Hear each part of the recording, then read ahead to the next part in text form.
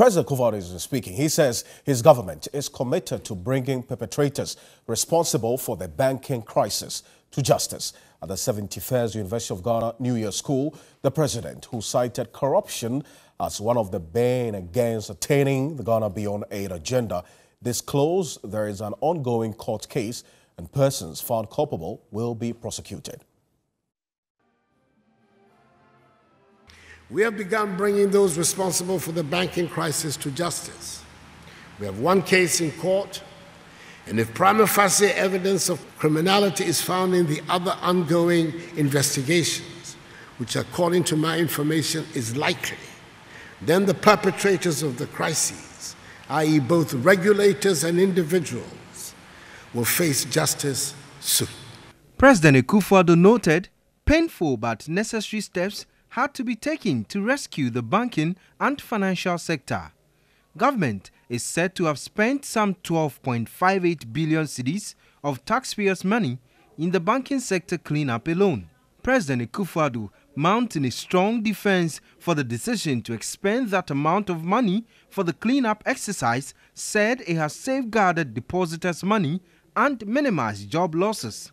It is worthy to note, however, that the jobs of some 6,500 workers were saved as a result, instead of the 10,000 that could have been lost, in addition to the protection of funds of 4.6 million depositors.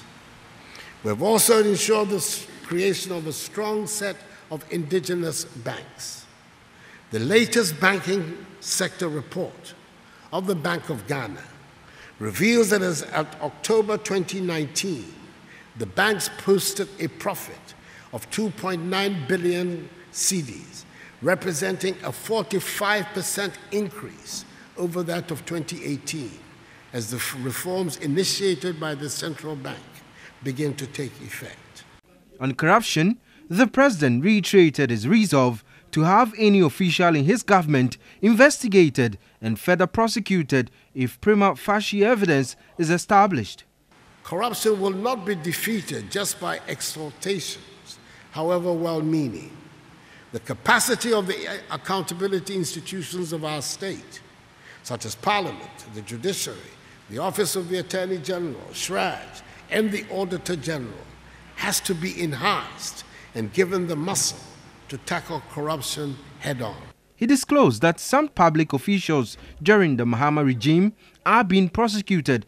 21 officials of the previous administration are standing trial over their involvement in alleged acts of corruption or causing financial loss to the state, amounting collectively to the tune of some 772 million cedis.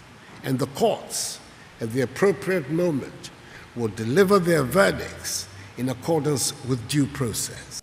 The School of Continuing and Distance Education of the University of Ghana has in the last 70 years overseen the successful organization of the annual New Year School and Conference. This year's will focus on human capital development, effective pension plans towards Ghana Beyond Aid, among others, with panelists drawn from ministers of state and experts from the private sector and international financial organizations such as the World Bank.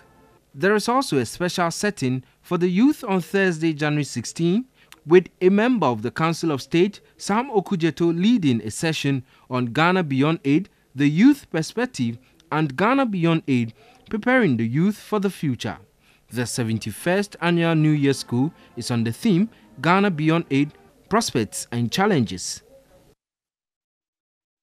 Let's still stay a bit further on this developing story with Prince Kofi Amwabeng and Mike Yineko facing court today. As you might be aware, Mike Yineko is going to be behind, but actually remanded for the next 7 days as it plays out in court today. But before today, Mike Yineko himself and 12 of the subsidiaries of the Beige Group had already been dragged to court by the receiver that was appointed by the Bank of Ghana after the August 2018 withdrawal of the licenses of Beige Bank then. That's Niamano Dodu. Now, those charges or that were actually leveled against Mike Nyeko and the 12 subsidiaries of Beige Group is what I'm going to recall to you right now. So you see exactly how the whole picture looks like as we speak. As of then, particulars of the alleged breaches by Mike Nyeko, then the defunct CEO of the Beige Bank. 1, illegally gaining access and siphoning funds of Beige Bank for his personal benefit. And 2, allegedly failure to exercise due diligence in the approval of loans. Also, refusing to disclose his interest in the other 12 subsidiaries, as I mentioned earlier. And he is also said to have refused to obtain approval from the board of directors in advancing loans to those subsidiaries. That's the 12 subsidiaries. It appears also that there was that issue with a failure to act as a faithful, diligent, and careful director in the transaction for and on behalf of Beige Bank, thereby exposing the customers of this financial institution to what they describe as unnecessary risks. So other reliefs that Nyamano Dodo is seeking, actually, when he took Beige, that's the 12 subsidiaries of Beige, and Mike Nyeko to court, that's as of 2018, where the plaintiff is further seeking interest on the various sums of money that Nyeko himself is allegedly liable for, an order for a perpetual injunction restraining all the defendants from selling, disposing of, and or dealing with the assets. And it's also said to be seeking that an order directing the defendants to account to plaintiffs all advantages, benefits, gains, and profits derived. So that's how the picture really looks like with that particular case that Nyamano Dodo, who is a receiver for Beige Bank, brought against him. That's Mike Nyeko and 12 of the subsidiaries of the defunct Beige Group.